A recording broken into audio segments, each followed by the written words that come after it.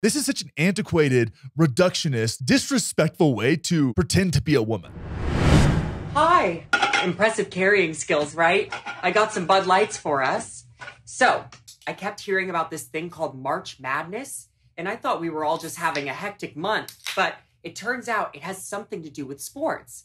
And I'm not sure exactly which sport, but either way, it's a cause to celebrate. This month, I celebrated my day 365 of womanhood, and Bud Light sent me possibly the best gift ever, a can with my face on it. Check out my Instagram story to see how you can enjoy March Madness with Bud Light and maybe win some money too. Love ya! Cheers! Go team! Whatever team you love, I love too. Okay. Love ya. Okay, break a leg. Woo! That's Dylan Mulvaney, which I kind of criticize people for like commenting on everything this person does. But this is a partnership with Bud Light. Okay, Bud Light. So you understand the context for those people that like didn't grow up in like rural America. Bud Light really has a couple of applications. Really hot sunny days when you don't want a heavy beer. It's like a Bud Light, Coors Light, maybe a golf course, and boats. Okay, so golf courses and pontoon boats are really like the primary context for consuming Bud Light, in my opinion. That's kind of like what Bud Light is for. I'm gonna like have a good beer. I'm not gonna get to go drink a Bud Light. You know, maybe I'm more of a Modelo guy myself personally. So knowing that they have a big audience in this community and in the Hispanic community, for whatever reason, Mexicans love Bud Light, is what it is. I don't know. I like Modelo. I'm a white guy. Mexican guys like Bud Light. It's a weird. The world is crazy. You know, we live in a backward society, but I can't understand.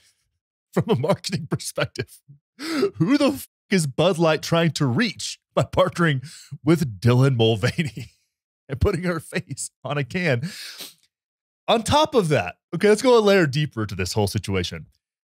Is this what it means to be a woman to this person, right?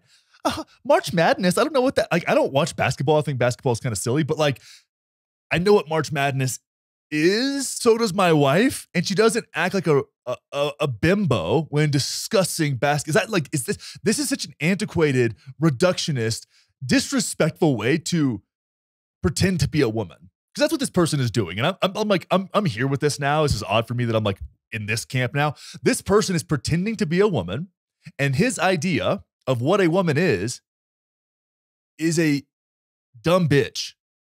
That's what his idea is. Like, he acts like a dumb bitch because that's what he thinks of women, in my opinion. That's what I see when I see this person doing this and these other bits, right?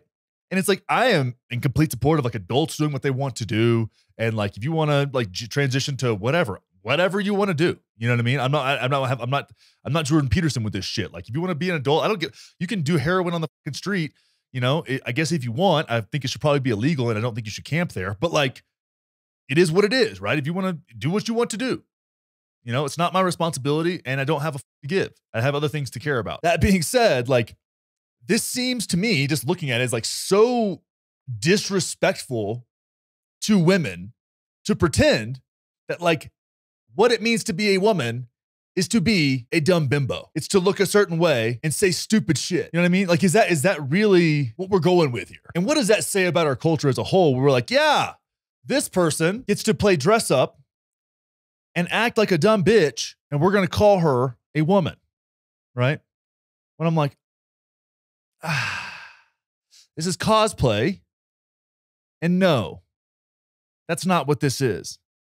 That is not what this is. This is weird, guys.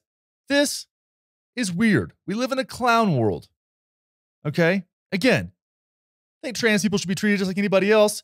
This person presented themselves as this, right? And I don't know why she's wearing a fucking prom dress or whatever the fuck this is, or a gown, like for a Bud Light ad. Again, not reaching your target demo, Bud Light. Like, you have a very strong presence in certain communities, and you do really well in those communities. Budweiser makes a shit ton of money.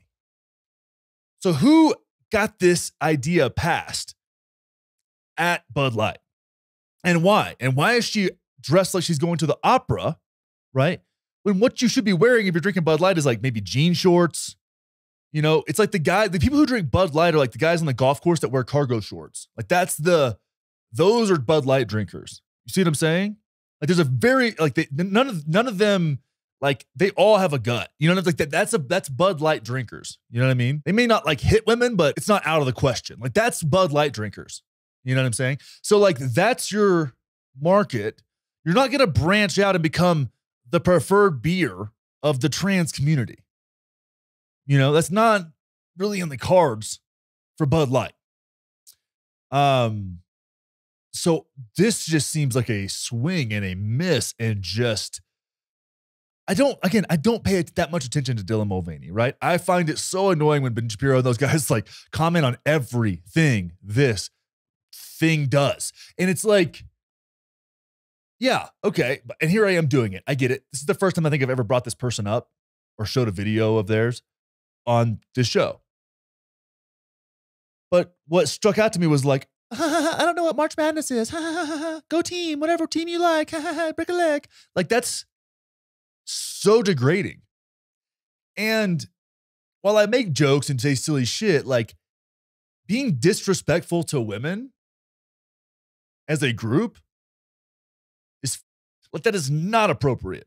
It is not okay. And I see this on the level of disrespect to women as like somebody like Andrew Tate. Like I see, at least Andrew Tate is overt in his disrespect of women. It's gross. I don't like it, but it's not hiding as something else. It's not disguising itself as womanhood itself. While Dylan over here is disguising himself as a woman while playing out some kind of fetish, it seems, and disrespecting women at the same time while being supported by people that pretend to support women. And that's not at all what's happening here. So if we look, of course, it's a silly Bud Light ad. It's a swing and a miss. There's like boycott calls and all that stuff's kind of like whatever. If you like Bud Light, drink Bud Light. I don't think like you're not going to change the game with Bud Light. Like it's a mega corporation. They're going to be fine. You know, maybe try Modelo. But the deeper thing here is like I've seen this start to be the case where it's like the lowest common denominator of like the stereotypes of women is now what we're calling women. Because that's what you're talking about. When you're talking about trans women are literal women, you're taking the most reductionist characteristics of a stereotype of a woman, having a man pretend to be those things and then calling that person a woman. That's disgusting and wildly inappropriate with some deep cultural implications. Not what we're going for. So yeah, I'm not going to go pull a Matt Walsh here and be like, you're ugly, disgusting, and all these things. Like that's not helpful at all. But like when you start attacking women is what this looks like to me. And maybe that's been the case. And I just didn't pay attention because I don't pay attention to Dylan at all, really, because it's a waste of my time. And most everybody else is too. But when we're looking at like a cultural trend here and we do commentary on human behavior and how that impacts us in our own lives, like think about that. Think about my daughter, right? Growing up in a world where womanhood is reduced down to the dumbest shit as the characteristic of a stereotype of women. That's like a caricature. You know what I mean? Like that's not the world that I want my kid growing up in as a woman, or when we do have a boy next time, I don't want him growing up in that world either, right? I don't want him growing up in Andrew Tate's world or Dylan Mulvaney's world. Those are two worlds I would prefer my kids not really interact with that much. Maybe know and become aware of them, but like I'm not really interested in them being involved in those ecosystems by any stretch of the imagination. And I think there's a much bigger story here than like, oh, like trans rights and LGBTQIAR niner plus, you know, whatever to the 10th power. There's a bigger story here than that.